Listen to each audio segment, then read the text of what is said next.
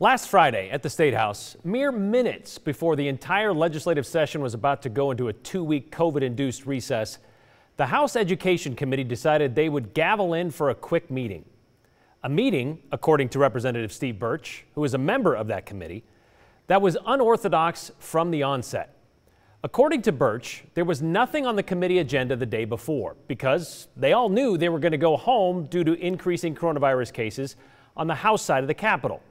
In fact, there were 4 members of the Education Committee already out sick, 3 for being infected with the virus, and a 4th for being exposed to it. 2 of those confirmed cases, the chair of the Education Committee, Representative Lance Clough, and the vice chair, Representative Ryan Kirby. Sitting in their place, Representative Judy Boyle, acting as chair. Birch said late Thursday night, 3 routing slips were suddenly added to the agenda. Routing slips are bills before they become bills. That part wasn't included in the Schoolhouse Rock episode, but I digress. Birch said when he arrived on Friday, he asked about one of those items, a racist and sexist concepts bill, and learned it was written not by a legislator, but by a man named Ed Humphreys. The same Ed Humphreys who is the Region 4 chair of the state Republican Party. The same Ed Humphreys, Birch said, he saw setting up a camera in the committee room to record himself presenting this item. Birch was then notified the acting chair, Representative Boyle, had made it clear these items would be introduced without discussion or even questions being allowed from committee members. After all, they were trying to outrun COVID and get out of the State House, so no time for questions.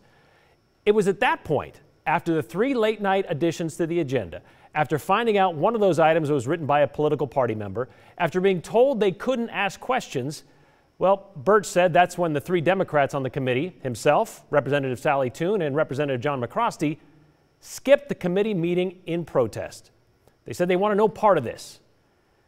Acting Chair Boyle went ahead with it. A school community council's bill passed through. A high school coaching bill made it through. And then 5 minutes into the 7-minute meeting, Ed Humphreys stepped to the podium. Madam Chairwoman, esteemed members of the committee, thank you for granting me the short opportunity to speak with you today. I'm Ed Humphreys from Eagle, Idaho. I'm here today representing my son and my preborn baby girl. And for their sake, I would like to formally present RS 28866 for consideration by this body. This bill would prohibit teaching racist and sexist concepts in Idaho public schools. So I appreciate your consideration. I hope that you'd take it and introduce it. Mr. Humphreys said 83 words. That's it. Just 83 words were said about this item in the waning moments of a 7-minute, 10-second meeting before it was accepted without a single dissent to become a full-fledged bill. Remember, none of the Democrats were there to vote against it. So let's go back to what we learned from Schoolhouse Rock about how a bill becomes a law. And it goes like this. Some folks back home decide they want a law passed, so they call a local representative. And they say, you're right, there ought to be a law. And they sit down and write me out and introduce me to committee, and I become a bill on Capitol Hill, or the Idaho State Capitol. While that oversimplification might miss a few steps, Representative Birch said, so did what went down last Friday. He said, sometimes questions from committee members during these introductions can help expose weaknesses in routing slips, and they could die right there. Birch called what happened last week shameful. This was absolutely disgraceful behavior. Quite frankly, the acting chairperson went rogue to use the committee process to sneak this in and then get it approved to become a bill. How irregular is this in a committee? I'm not aware of it ever happening. I can't say it's never ever happened before, but my understanding is that if both the chair and the vice chair, both of who are out because of COVID, that an acting chair doesn't introduce bills without either the chair or the vice chair being present, or from what I can tell, even their awareness. This is a total misuse and abuse of the legislative process.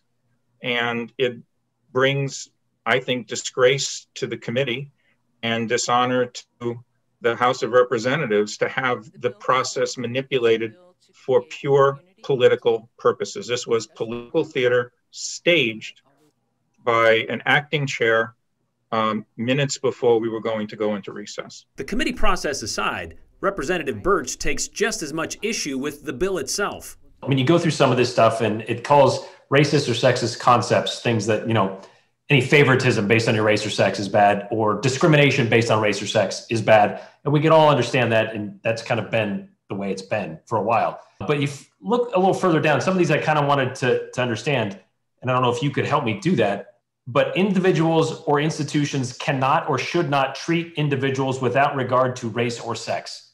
Is that a transgender thing? Is that how I'm reading that properly?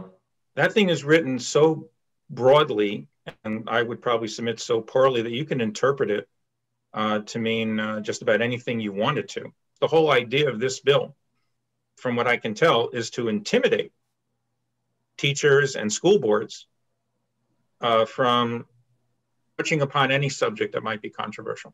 This is outrageous. I mean, you can't teach American history, without touching upon issues that deal with racism and sexism, like the Civil War, Reconstruction, genocide of Native Americans.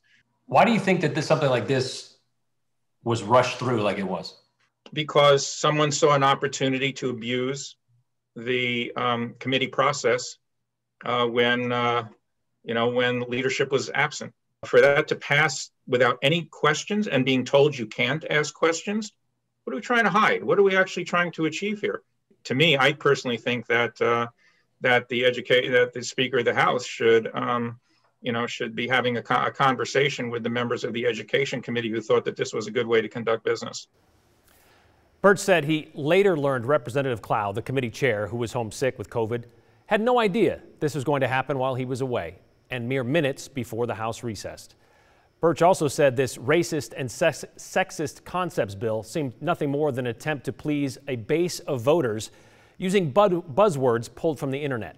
Instead, he would like to see more meaningful legislation come through the Education Committee, like trying to fund it adequately, or higher pay for teachers, or one that addresses class sizes.